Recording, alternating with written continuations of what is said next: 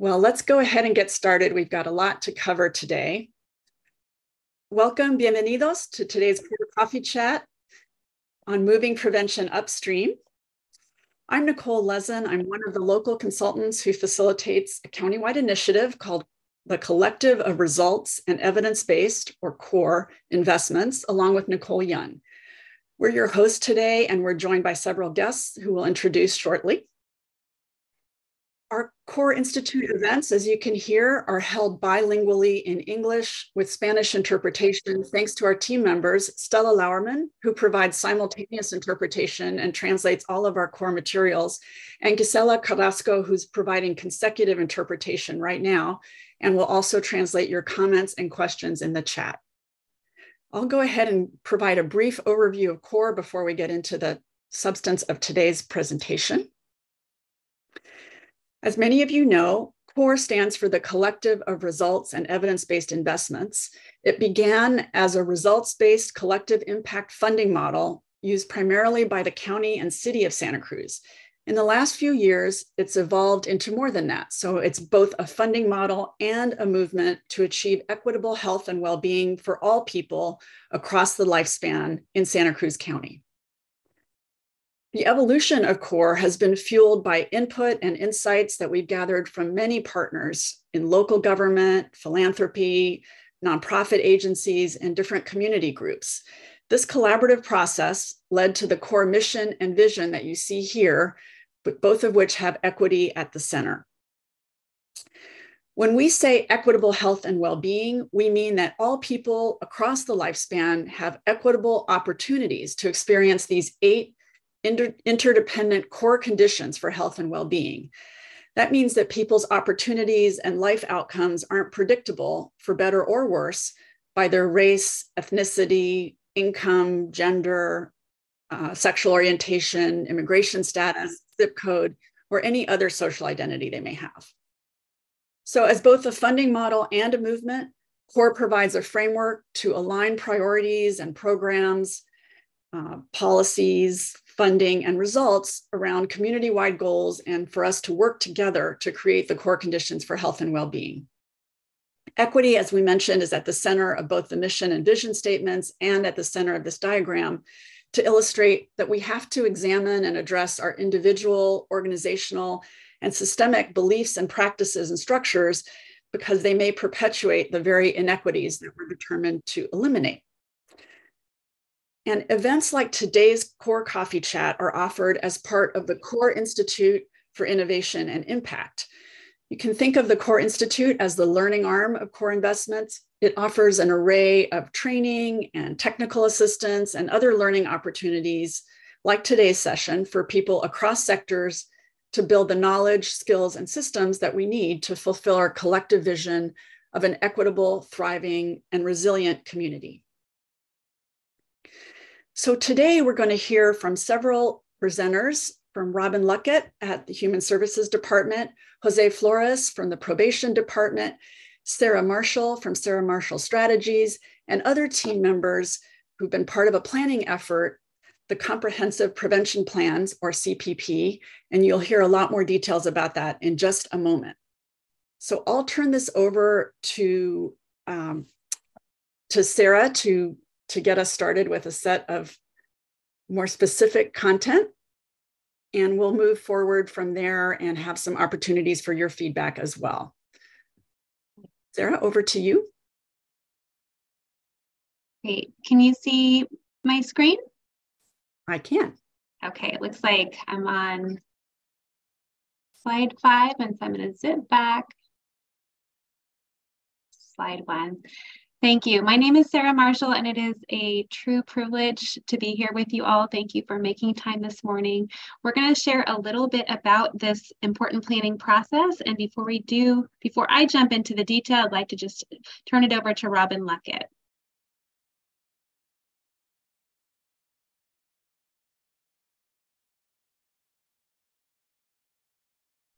Good morning. Clearly, technology is not my strength, so I apologize. I just wanted to say good morning and very appreciative that you're all here. We are part of a planning team of our comprehensive prevention plan for Santa Cruz County. And I think everyone's going to introduce themselves, and then we'll go into some more detail. Thank you. And Sarah, did you want me to go through and talk about CPP at this point? You know, I think we were going to introduce the planning team. Should we do that? Okay, so I can assist with that. So I want to introduce Jose Flores, my partner from Probation. Also, Jose, do you want to introduce your team? Yes, good morning, everybody. Jose Flores, I'm the Juvenile Division Director. And also with our team, I'd like to introduce our Assistant Division Director, Jimmy Cook. Good morning. And I also would like to introduce our analyst for Juvenile Division, Christine. Good morning. Hi, and with Family and Children's Services, I want to also introduce Bridget Semlek, who has been working on our planning team as well. Bridget? Good morning, everyone.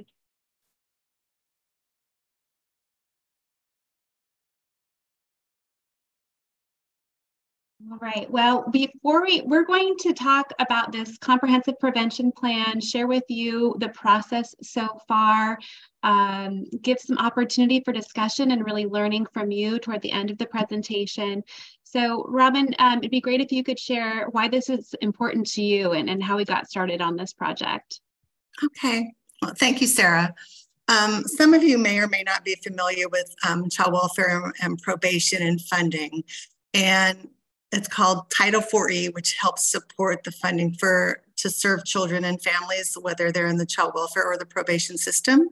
And most recently, we have been given an opportunity to receive unprecedented new resource and policies as a way to engage not only our community, but the children and families that we serve by partnering with our public and our private partners. And we're doing that with the vision that is being developed with child, family, and community well-being. The opportunity has come to Santa Cruz by 2 federal and state actions.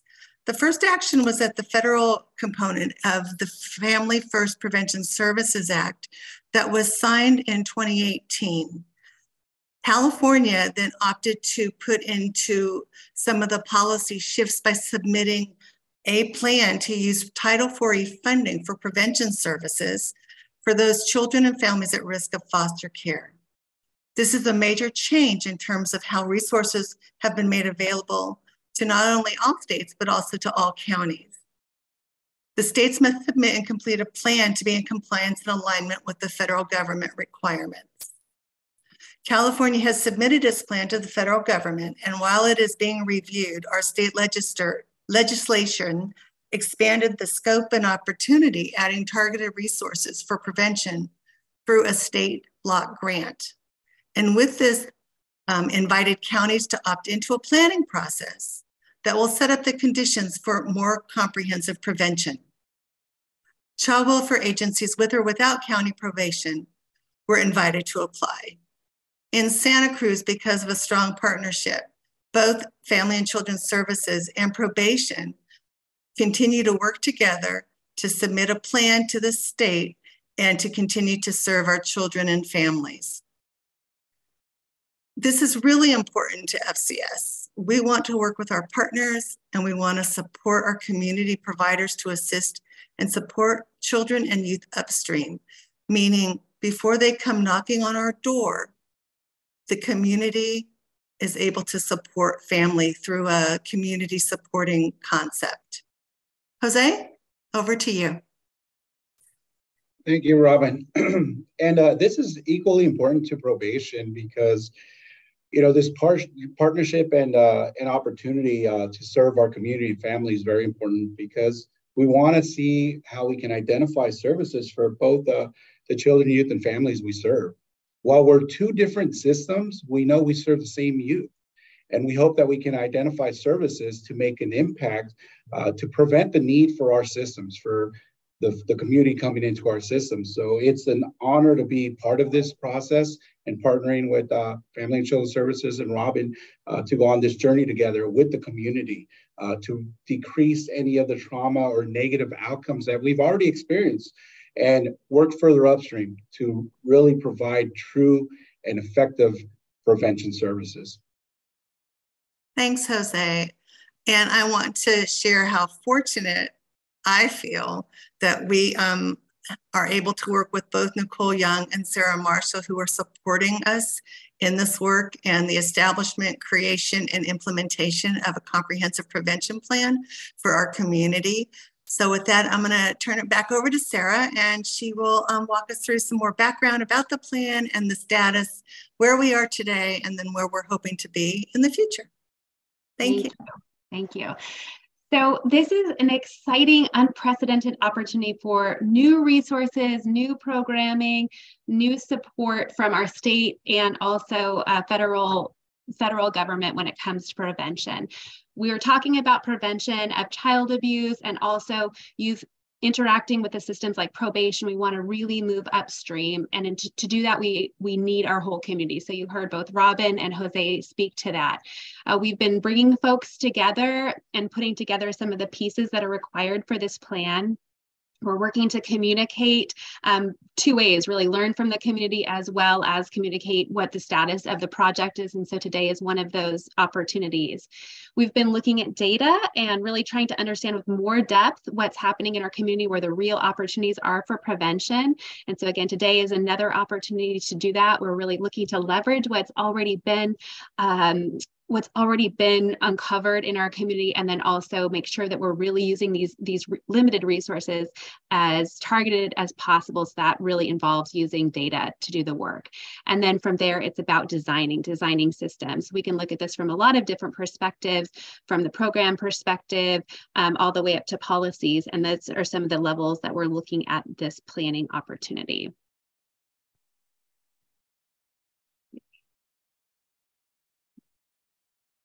Okay, so folks referred to moving upstream, and this analogy of the stream is one that we use in public health often, where we think about the situation where people maybe have fallen into really rough water, and what would happen if we all moved collectively upstream and looked at what are the conditions that help prevent people from falling in the stream in the first place.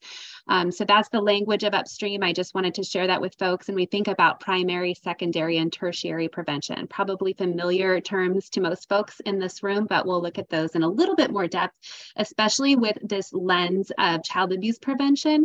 So when we think about primary prevention, this is really general activities, thinking about our entire population. How do we have the communities that really support all of us?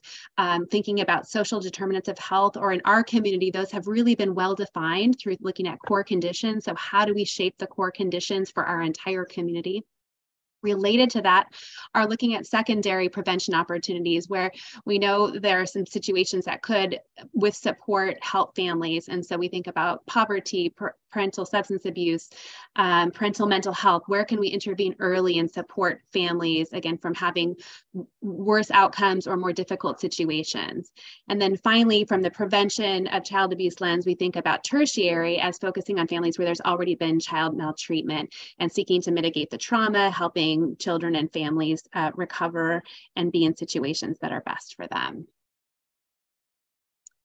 So this opportunity from the state is pretty unique. We're just really excited to be able to think about this, not only from that tertiary perspective, but secondary and primary. And so we've got this, again, unprecedented opportunity to think about what does prevention look like in our community, and set up some of the conditions to prevent child abuse in our community.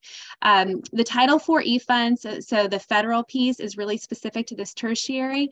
When we think about what the opportunity is through our state, we have more flexibility, and we can think about secondary and primary prevention using our state block grant funding. So that's a little bit about how the opportunity is structured from CDSS, or California Department of Social Services. we are thinking about this from many different perspectives. And so while we can see situations sort of at the surface, we want to go deeper in this opportunity and think about how systems are structured. How can we improve our systems and so they're working better for people in our community? And also think about our mental models. What assumptions or beliefs do we have that are shaping the systems and conditions that we see in our community? All of this is part of our planning process for the CPP. We've also engaged folks in co-design. So we want to be sure that within our planning meetings, within our community, that we really are engaging folks authentically, and that whenever we're designing something, especially for people who've interacted with the system, that they're part of that planning process. And so in a co-design spirit, we're thinking about how do we engage folks who have lived experience in the planning and make sure that whatever we're developing is together and in partnership and is respectful and relevant to folks' life experience. So in terms of updates, we've been working on this plan. So I've alluded to the plan a few times. This is a document that we're creating for California Department of Social Services to be able to draw down that funding, the Title IV-E funding, which is federal, and also being able to utilize the state block grants. So we're putting into place a plan, engaging our community to help us develop the plan. These are some of the pieces of that puzzle, of that plan that we're working on. And so in terms of our progress here, we've worked on governance structure, integrating the integrated core practice model. That might be familiar to some folks. We're not going to talk about it in depth today, but that might be another opportunity for more information later. Engaging folks, again, across our community, and then really looking at how do we use the services that are already in place, leveraging them, and developing new programs or services to meet specific unmet needs. So some fundamental elements of the CPP we've worked on together with our community, and proud to share these now: a vision of thriving children, youth, and families in a just, resilient, and connected community, and a mission to co-design community-informed networks of care and build equitable, accountable, and aligned prevention services and systems. We also have a theory of change, and here in this tree visual, you see in the center healthy and supported individuals and families, and really that language of systems reflected throughout this theory of change. Our vision is still thriving children, youth, and families in a just, resilient, and connected community. And we know to get there, we need healthy soil, anti-racist, equity-centered community and system norms. We need strong roots, trauma-informed, anti-racist, equity-centered system. And from there, we can put together the sturdy trunk, the sturdy branches, and the healthy leaves, the equity and well-being that we hope to see in our community.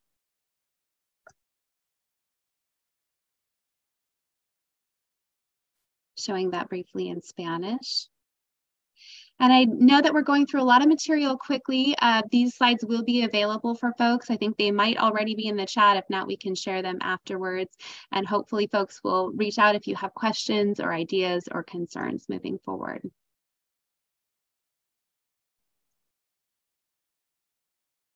So our group also thought about how do we impact change? So thinking about that tree diagram for this particular group, how is it that we're going to impact change? And so without reading through this, I think just emphasizing that there's a group that's been formed, that's the Child, Youth, and Family Wellbeing Cabinet.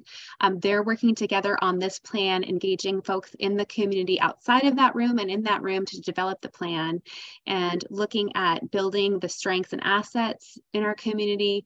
We know that shifting systems is going to take time, so really building out that governance and making sure that we've got a process to move toward results. I mentioned lived expertise is essential for meaningful system change, so being thoughtful about that in the planning process, but also once we get to implementation and monitoring of this plan or project, we want lived experience to be central in that. And finally, just valuing the relational work, that the care in our meeting spaces, connecting with each other, is how we're actually going to make change in our community when it comes to prevention. So the core conditions for health and well-being, this is really how we're thinking about social determinants of health in our community. And there's been so much work to articulate what this means in Santa Cruz County. And so you can see here, again, safe, affordable housing and shelter, health and wellness, lifelong learning and education, economic security and social mobility, thriving families, community connectedness, healthy environments, safe and just community. All of those pieces with equity centered really is what this work is about. The CPP is taking kind of a more narrow slice and thinking about prevention for children, youth, and families. And yet you can see how connected it is to these social determinants and the work that we've done around core conditions as a community. In terms of our process, we're right here in the February, March asset mapping, really trying to understand our populations and needs. We've not quite yet gotten to design. So today is such a great opportunity to hear from you all as soon as we're in that place for discussion. Help us shape the design of this programming, this comprehensive prevention plan. I also would mention that we need to have this plan complete by July 30th. And so we're working on a pretty tight timeline to have this completed, and working to do that with authentic engagement has been really important part of this. And we continue that drumbeat all the way through July, and then afterwards, once we get to implementation. I've heard Robin say that's when the work really starts. So we're working toward that approved plan. So just a few moments on needs and opportunities. We've had a lot of different opportunities to talk with folks and learn about what are some of the needs and opportunities. I'm just going to show them at a high level because I'd like to hear from you what some of those needs and opportunities are. So we had our cabinet do some mapping around the pair of ACEs, and I think some folks are familiar with this, the adverse childhood experiences being sort of at that individual level, and then we've got adverse community environments that can really exacerbate and make the adverse childhood experiences more powerfully harmful if we don't, when we have adverse community environments. So this is sort of the flip side of the tree, that when we have these in place, our community and our individuals aren't as healthy as they could be. We asked folks to map what some of the needs are in our community, and this was right at the top. Mental health issues and substance use disorders were at the top. Folks talking about nowhere else to call. And so when a child or a family or a young person is in crisis, it feels like there's only like law enforcement to call or family and children's services. We don't have other pathways for folks. Our group talked about there not being enough services available, and then specifically services that aren't culturally relevant or not in the right language or not in the right place. And so that's a powerful lever for us to look at. Post-system involvement. So sometimes folks have been through a process and they're on the other side, and then there isn't the support needed to really help them from coming back into a system. Certainly poverty, the social determinants of health, or again, thinking about that in the language of core conditions, those are also kind of at that root of the tree. Thinking about stigma and what prevents folks from being able to access the resources that they need that are already here in our community. Our group talked a lot about a lack of political power, especially for some groups, and so this issue of power being another lens that we can look at our community. And finally, but also very importantly, structural racism really at the root of this tree, and being an area where we need to put attention to be able to change the systems for the better.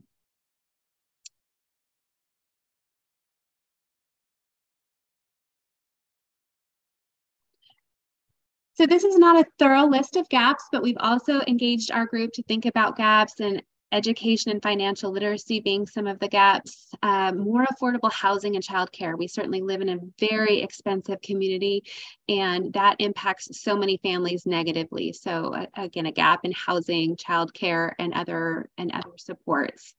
A lack of access to mental health and substance use treatment. And then finally, economic and employment inequities are some of the key gaps that were identified by our planning team. Continuing, a lack of understanding of how different systems and issues are connected. So this comes up so often that we've got systems or supports in place, but we don't always know how they work together or how to access them. We hear that as professionals who often know a great deal about what the opportunities are in the community, still not being able to necessarily link folks to the right services or supports. Again, this emphasis on racial and socioeconomic inequities. We need more culturally responsive and accepting programs and services. A lack of public transportation has also been named as a barrier for folks. A lack of father and partner involvement, support programs, and housing and affordability and instability. So this is, again, reiterating that issue around that core need for housing. When we don't have folks in housing situations, or housing is so expensive, that's just really at the root, and an opportunity for us to make community change. So we've also talked a great deal about assets and opportunities, and we have in our community a great commitment to change. There's so many initiatives happening, and our students and families and communities really are, I think, at the center of many of these planning initiatives. There's been a great deal of work in Santa Cruz County on equity and anti-racism, and that work needs to continue, but the conversations have certainly started, and so that is also an asset. And we've been working to be more trauma informed, also building trust with families and working at it from a strengths-based perspective. We've got a number of programs in place. I won't name all of them. These are just a few examples that were named by the planning group.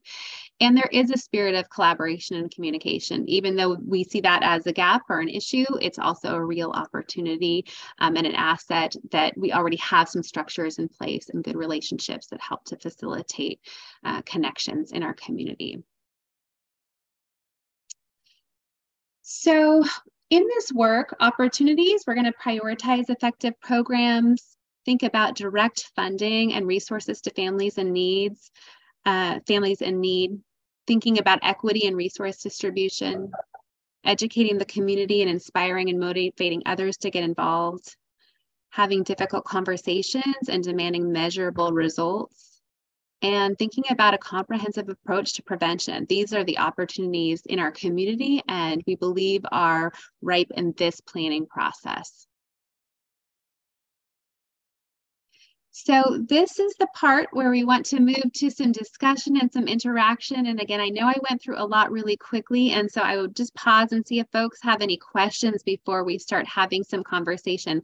Anything that you need to understand clearly to be able to have a conversation about prevention. Does anyone have a question?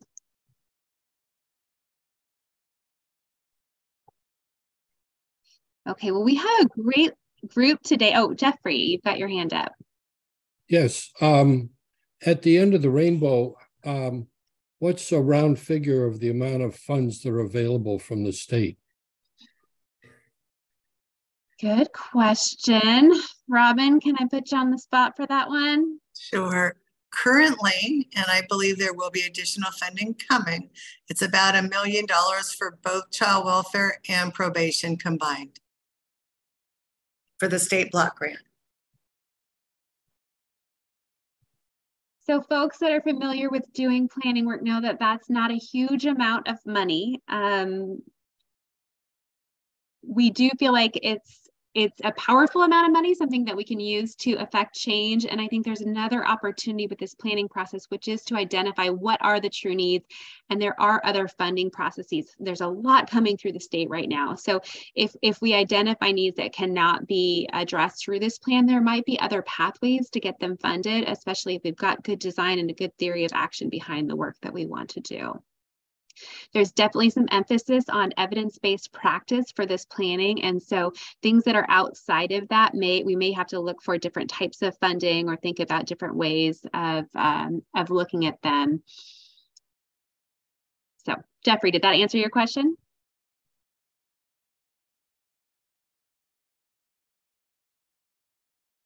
Any other questions? So we'd like to hear from you about shifting systems and collectively moving upstream. This seems like a great opportunity to have small group conversations, but before we do that, we're going to do a quick poll and ask you to rate these gaps.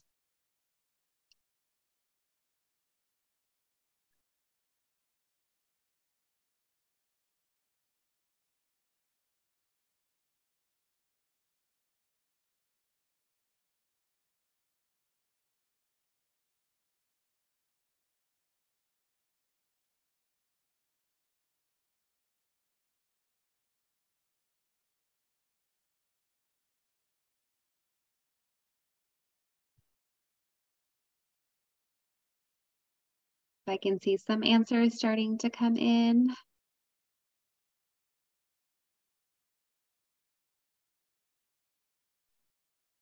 I see a question, Sarah, in the chat about, can you explain more about what is meant by education? Is that just educational opportunities in general? Yeah, that's a good question. You know, I'm not sure exactly. I think there's education in general, education of our children, youth, and also families. Like we could really interpret that more than one way. So I am thinking about it from that perspective of, again, thinking about our K through 12 system, but folks might have a broader interpretation, which is fine too.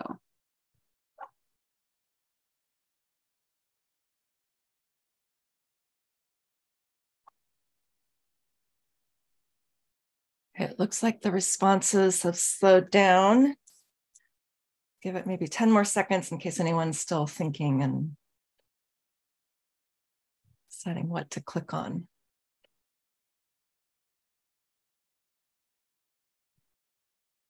Okay, I'm going to end the poll and then share the results so everyone can see what it looks like.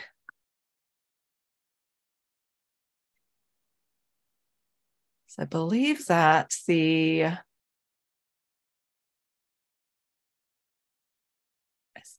you hover your mouse over the results, you'll be able to see that the lighter blue on the left for things rated as a lower priority, the blue, brighter blue in the middle is the medium priority, and then high priority are those orange ones. So not surprisingly, 100% of all of you that answered said affordable housing, high priority, followed closely by things like mental health services and affordable childcare. Thank you. Thank you for helping to prioritize that. Just going to scroll down and make sure that I've seen all the results here. Yeah, affordable housing, everyone that answered feels like that's a critical high priority. Thank you. So we're going to have some more conversation and invite you to help us think about this prevention opportunity. The questions that we've thought about for you all to consider and respond to, you know, really what does prevention look like for our county, and how can we powerfully shift systems? How can we do things differently than perhaps we've done before in a way that is more effective? And then thinking about your own perspective, either as an individual or your affiliation with a group or a business or an organization, what is your role in prevention? And then the second piece, what are the most important opportunities for prevention from your point of view? So this helps us get to from the issues, what are the issues, to where do we need to put attention? Where can we start really thinking about design and responding in a way that meets the needs of our community? So to do that, I think we're going to go into small groups. Nicole, do you have any directions for folks on that? Yeah, we're going to send you into breakouts, and I'll post the questions in the chat so that you can see them once you get into your breakout rooms. But then also we've got a Jamboard set up so that each group, and so Sarah, I'm going to stop your screen sharing. So each group, we're inviting you to share your thoughts on the Jamboards. It'll help us have something to look back on and make sure we captured everyone's thoughts about what does prevention look like in Santa Cruz? How do we shift systems? What is the role of your organization? So you'll see that each group has 2 slides to both share their thoughts about what prevention looks like, what are the most important opportunities. So to get to your group, you'll have to keep scrolling. And if you haven't used Jamboard before, it's pretty easy. I'll share the link in just a moment in the chat. When you get to the board, you're going to add a note. Click on this little icon for a sticky note. You'll see that pop up and you type your note here and save it to the board. And then you can drag it around. Okay. So I'm going to go ahead and open up all the rooms, and each of you will have someone from the planning team in your group to help guide the discussion. And let me just make one more adjustment here before I open all the rooms. So you'll have about, I think about 12 minutes or so to have your discussions. We'll see you soon. Nicole.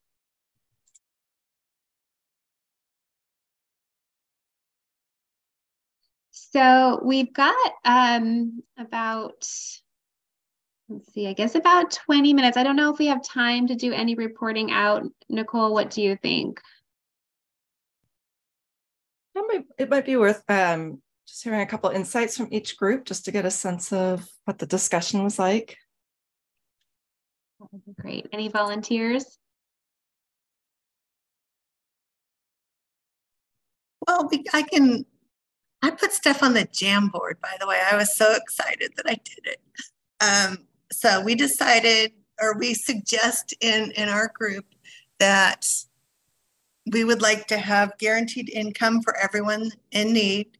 We would like to have consistent home visiting programs for all families without restrictions. We would like to have affordable childcare and then parenting classes, along with not only an ACE screening, but then the ability to resource if there's an identified need after a screening, that there are resources to support the family, to keep the family intact. And anybody else from my group, please add to it. I may have forgotten something critical that y'all said.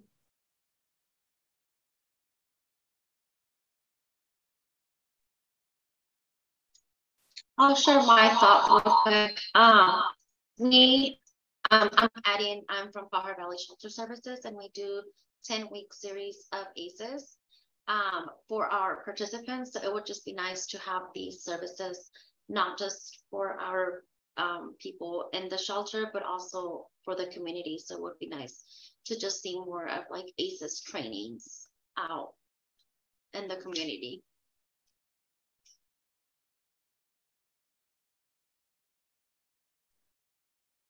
Thanks for that, Addie. How about Jose? You want to give us a little update on your group? I was going to touch on, thank you, Addie, for that.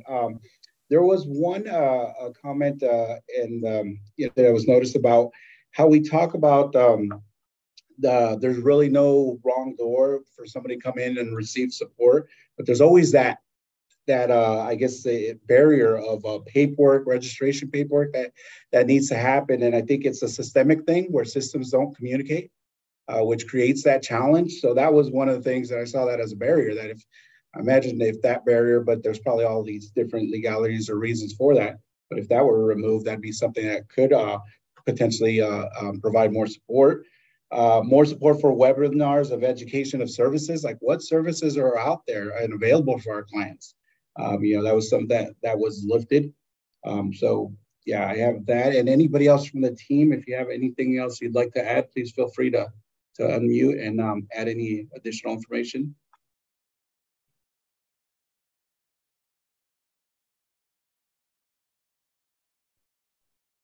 Great. How about Sarah, you want to go next? Sure.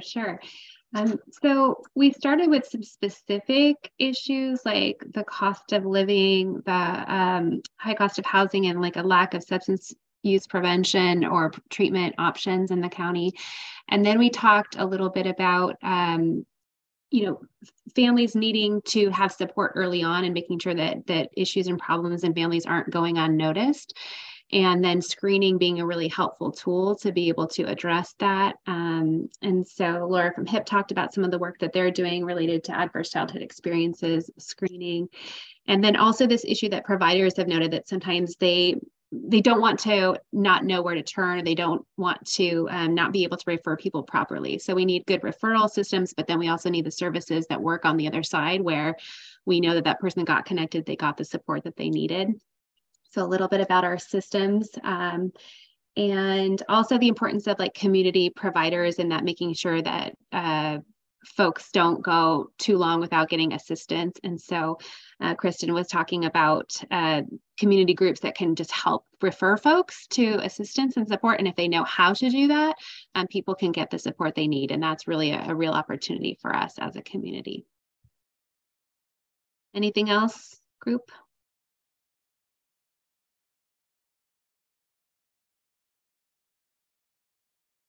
Hey, how about Nicole, you want to close us out with report outs? Sure, and I'll encourage Prima, Vicky, Jeffrey, and Bridget to chime in as well. But we had some really similar themes to what's been expressed already in terms of strengthening referrals earlier, before the frustration with people only getting to services at the point where they've already reached some crisis.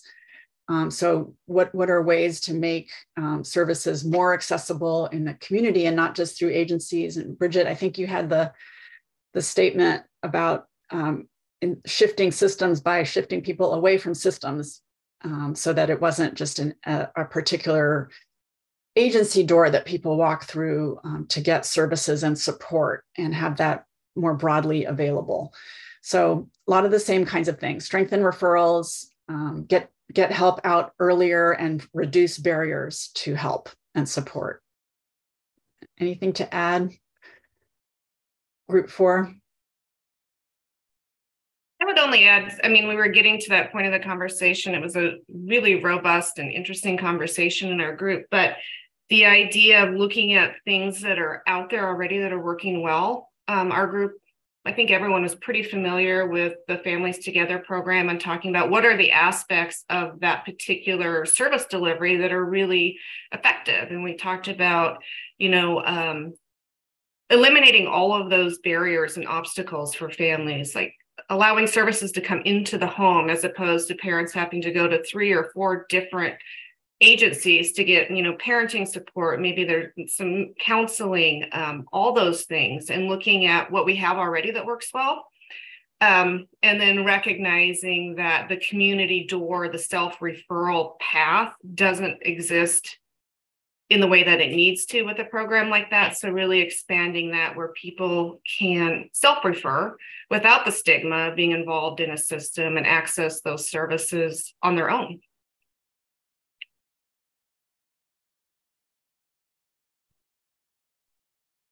It sounds like in a short amount of time, you all had some really good, thoughtful discussions, and always nice to see when there's some themes that emerge across groups too. It gives us a sense of where there's some energy and urgency to keep working on these things. Thanks, so Sarah, you want to take it from here? Yeah, and again, just thanking everyone for your time in the small groups. That piece about referral and systems is just so helpful to hear from you all as people doing the work in the community. And I think that's absolutely something we can focus on and ensure there's a pathway for in this plan.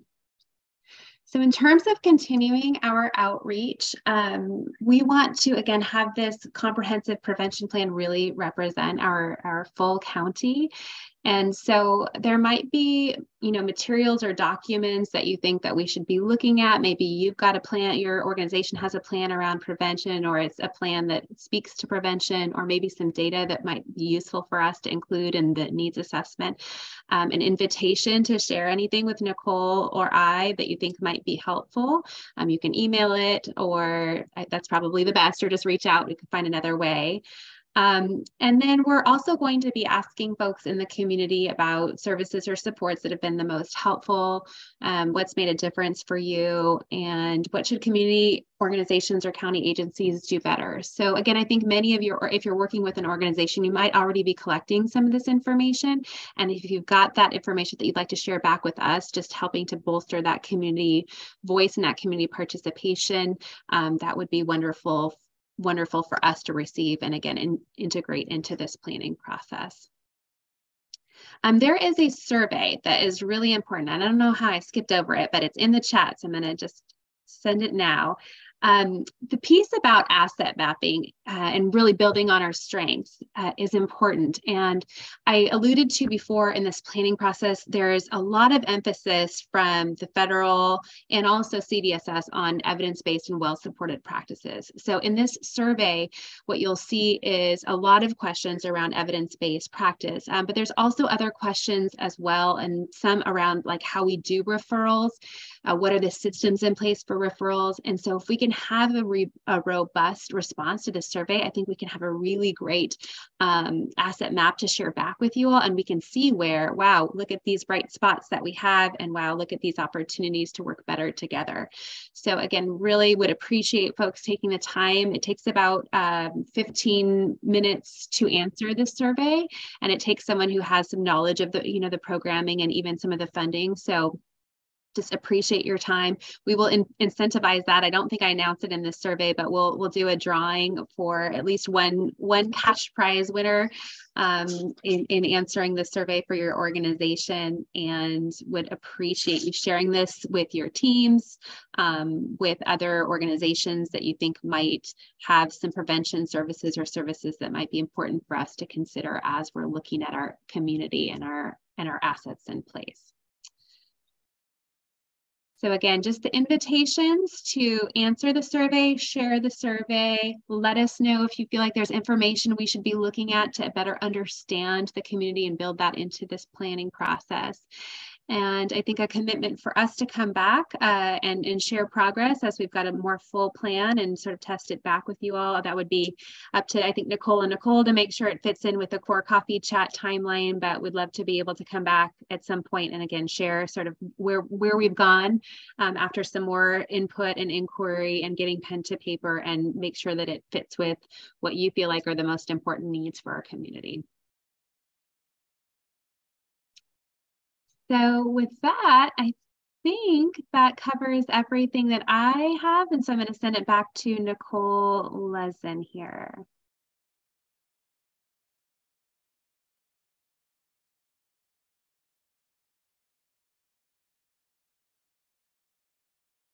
Thank you, Sarah. I'm hoping everyone can see our upcoming events.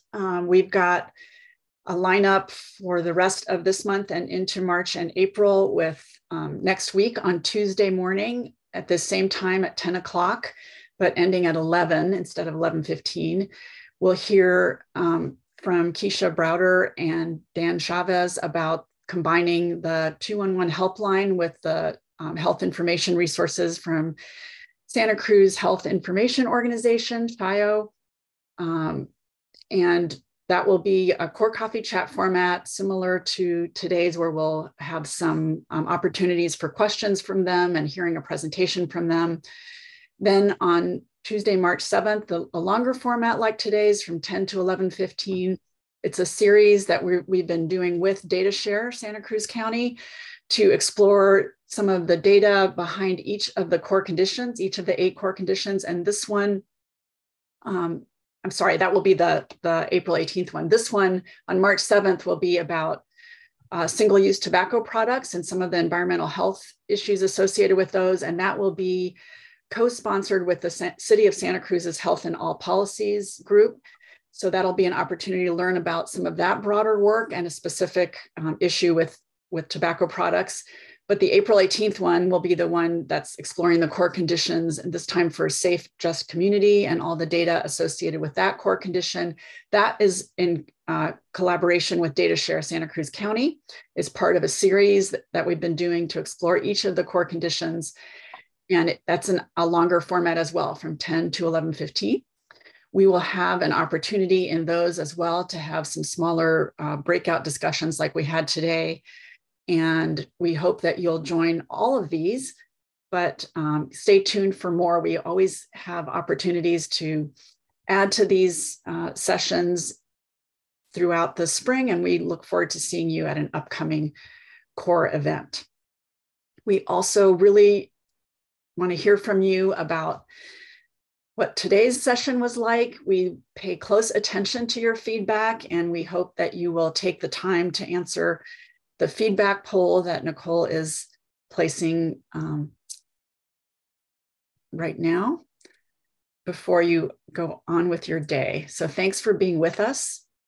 Any last thoughts from our presenters or any questions to ask the group? Also like to thank Stella and Gisella for the interpretation and translation.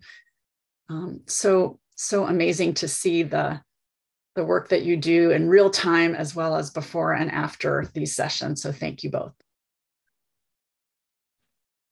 And Nicole, I just want to say a couple last things. One is I realized that the link to the registration for next week's coffee chat for the 28th, it was wrong on the slide, so I just updated it. And then I also got a private message from someone asking if there are individuals who have that lived experience of trying to access or navigate services, and if they're interested in providing feedback, could we do one-on-ones? And so that's a yes. So if anybody else, in addition to other reports or other data that you might have, if there are children, youth, parents that you think have a perspective that would be good for us to be hearing about or learning about as part of this process, please let us know.